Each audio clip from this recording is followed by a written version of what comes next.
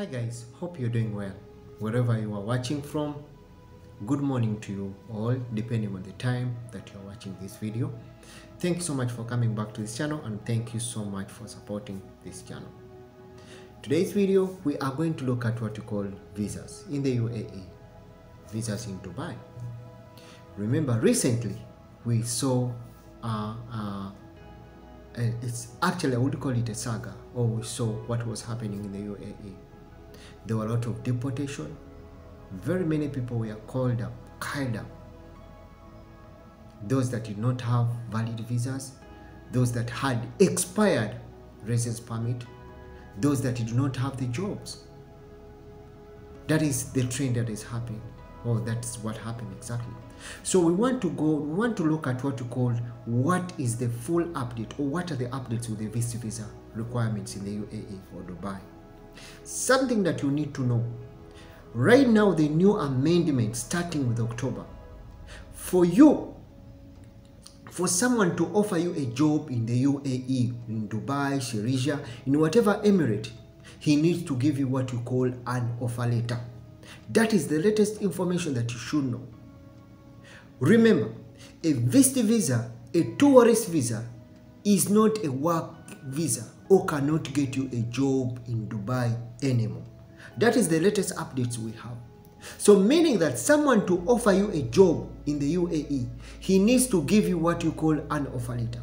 And that offer letter must be verified, or must be authenticated letter from the Ministry of Humanitarian and Emiratization.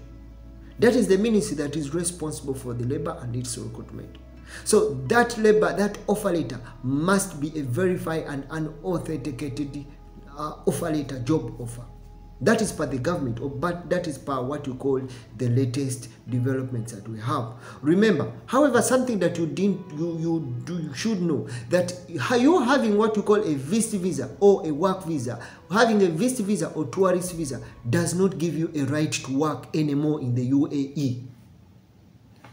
Any of the 7 emirates that make up UAE, it does not give you a right to work in the UAE.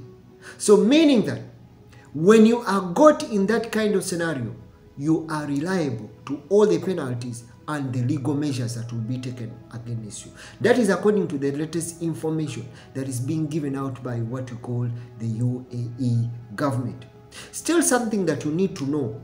When we are talking about tourist visa or Vist visa, this may be depending on the duration you are going to stay in the country.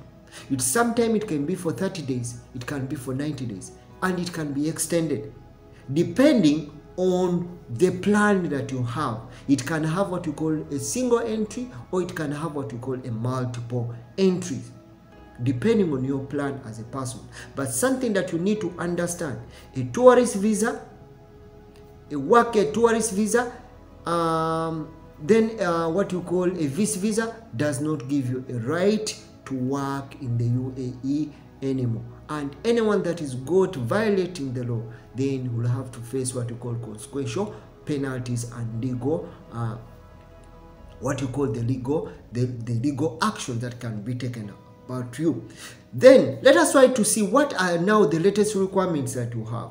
Yes, you need to go to the UAE, or you need to visit or to have a tourist visa or Vist visa in the UAE. Remember, before, people would visit and find accommodation in any way. You would have what you call a dummy ticket that is going to return you, but it's not a real ticket. So you go, but you don't have a return ticket. But right now, the latest information that you should, first of all, you should have that ticket, a two-way and flow ticket. It should be confirmed, because they will have to confirm from the airline itself that is fully paid up for you to have that Vist visa. Then also, you should also have what you call a hotel booking. A hotel booking for the duration that you're going to stay in Dubai, and should be verified too. Not any more of sleeping in bed spaces. Not any more of sleeping wherever you want to sleep. No.